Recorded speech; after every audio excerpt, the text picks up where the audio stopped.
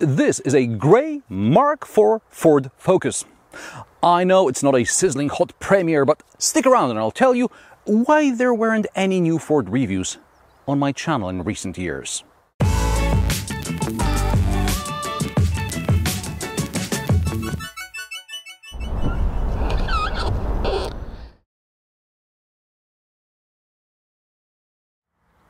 If you're not interested in my Ford story and you just want me to get on with the review, skip to the timecode displayed on the screen. The short version is that a few years ago, relations between Ford Poland and me cooled down considerably. The last time I reviewed a Ford on this channel was in early 2018 and I had to push hard to get that Fiesta. Probably I was already put at the end of the queue, as a warning. Without going into details, Ford's press office stopped giving me test cars. To their credit, they still responded to my emails with questions about technology or the market situation, so I know I wasn't going straight into the spam folder. I can live without Ford, and Ford obviously can live without me. Only you guys lose out, because I know some of you value my opinion, thank you, and I couldn't give you one on Ford. So today, here's the not entirely new, but still relevant-ish Ford Focus. Where did I get it from? My partner and I have a second channel. It's in Polish, but maybe we should start translating it. I don't know. And on this channel, we have a sponsor, a long-term car rental company called SayRent.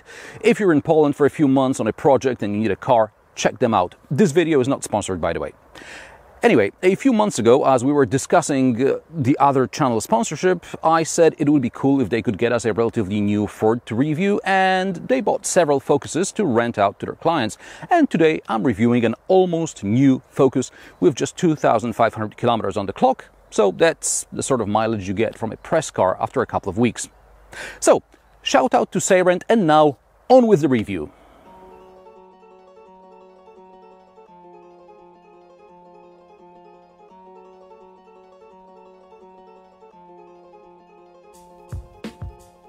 I'll spare you the Ford Focus story. This is an estate with a 120 horsepower 1.5-liter diesel and a 6-speed manual gearbox in the second lowest trim, which is called Cool and Connect or Connected, depending on the market. This gets the magnetic grey paint, Sync 3 infotainment system with Apple Carplay and Android Auto, but without sat-nav, heated seats and heated steering wheel, 2-zone climate control, parking sensors front and rear, a backup camera, and cruise control. All this for a very reasonable 31,000 euro, something a normal person would buy, not the fancy stuff the media gets to review. The boot volume expanded almost 120 liters since last generation to 608 liters with the tire repair kit. Fold the rear seats and you get 1653 liters. Both numbers are higher than on the Toyota Corolla TS. There are release handles for the rear seats and the backrests are spring-loaded, so you don't have to push them. Thanks to a double floor, there's a flat loading area. It's also good to see Ford abandoned the once popular seat folding solution, which required that you first lift the seat and then drop the backrest. Of course, the Skoda Octavia has a bigger boot, but it doesn't have a simply clever strap on which you pull and the load cover comes out like it's nothing.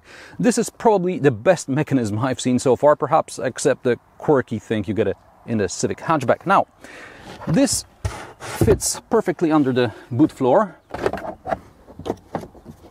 And as you can see, there's a sort of divider here, which helps you store things in place. Then there's another removable divider underneath. And then you can take the floor and just shove it up against the back seats, which lets you use all the space in the rear. Also, there are two sturdy shopping bag hooks and a 12-volt socket.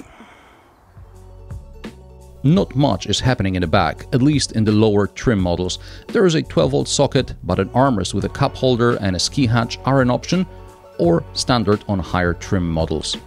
Thanks to extending the wheelbase by more than 5 centimeters, there is noticeably more legroom in the back than in the previous gen. The wide and soft tunnel remained. I don't understand why Ford couldn't just flatten it. Door pockets are average size. Changes in the front are more substantial, but there is no wow factor. The dashboard has been tidied up and simplified. This version still has analog dials, and even the display between them is still monochrome. Gone are the once trendy tunnel gauges, but that's simply because higher trim models get a digital instrument panel. Under the central infotainment display, there are physical buttons and knobs for the radio and AC. Also, the climate control panel now features larger buttons and larger knobs, and everyone I know wants a big knob. There's a good amount of space for your phone. Cup holders are adjustable. The glove box is average size, and so is the storage under the armrest. The door pockets are lined with material, so objects inside don't rattle about. The basic seats on this car fortunately do have lumbar support adjustment, but only for the driver. At first I couldn't find it, because the adjustment wheel is under the thigh rather than on the backrest. You can specify better seats with German Good for Spine AGR certificate. If you have the opportunity to test drive cars with both type of seats, I strongly suggest you do so. The standard seats are not terrible, however I can see how the thigh bolster touches the height adjustment lever. Now, if this were a fleet car, or if you and your better half significantly differ in height, this height adjustment lever will touch the bolster and the material will wear out quickly. Now, there is a lot of adjustment. Usually in compact cars I try to lower the seat, but here I actually had to pump it up, and this is how I noticed the lever thing. See how high I can go up? Oh, this is wearing out quickly as we speak. Jeez. A lot of seat adjustment. There. A few words about the infotainment system, or rather about its basic version. The tiles are large and easy to read. The menu is simple and logical. There is Apple Carplay and Android Auto. Just bear in mind, sometimes it takes a while for Android Auto to load. You'll leave the petrol station and be 2 blocks away before you'll see your map again. Also, the system crashed on me at least once a day. Perhaps this can be fixed with some sort of a software update, which this car may not have had, as it's practically new. And the start button is under a weird angle, as if it was an afterthought.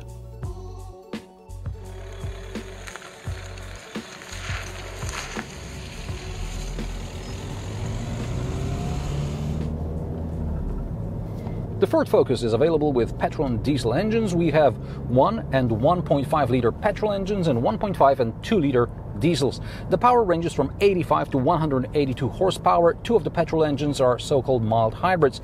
You can choose between a 6-speed manual or an 8-speed automatic. This is a 1.5 liter Eco Blue diesel producing 120 horsepower. It is mated to a 6-speed manual. Ford promises fuel economy of less than 4 liters per 100 kilometers combined and slightly above 4 liters in the city.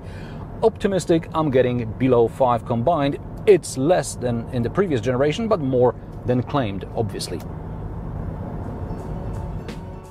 The 0 to 100 kilometers per hour time should be 10.3 seconds. I checked and I got a second slower. Perhaps if I tried a bit harder I could shave off half a second, but not much more. But the 1.5 liter diesel in the Focus is best around mid-range. It can pick up speed without you having to downshift too much. Speaking of gear changes, this has a long throw. Also, the pedals are tightly spaced and the footwell is quite narrow. The clutch bites very low, so I find it difficult to find a good driving position. Either I'm too close to the dashboard to be able to press the clutch all the way in, or I'm too far and then I fear I'm not pushing the clutch far enough. The steering is engaging, like in most Fords I remember. I feel I'm driving a car, not a game console. There is a drive mode button next to the gear lever, but I didn't notice much of a difference between normal, sport and eco. This car comes on 16-inch alloys, so they look like balloons.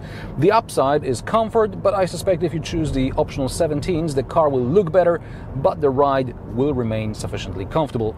What's less comfortable is the noise. It's not just the diesel. There's a lot of wind noise and noise from the cars passing by. Even at moderate speeds of like 80-90 kilometers per hour, there is noticeable wind noise, and visibility over the right shoulder is atrocious.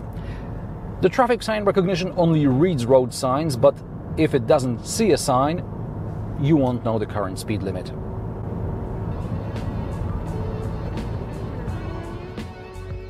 The automatic parking brake feature only works when you deliberately stop rather than roll to a halt.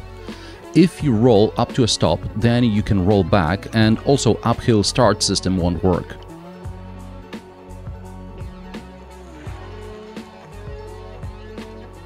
I noticed two more things. Door closing sounds cheap. And there's a plastic bag with some, I don't know, mineral wool here under the bonnet. I checked the forums and apparently this is Ford's method for sound deadening. Cheap, light, easy to install, but couldn't they just put a plastic panel over it? Perhaps then it wouldn't be so cheap. The Mark IV Ford Focus proved to be a good evolution. Most things I complained about in the previous version have been addressed.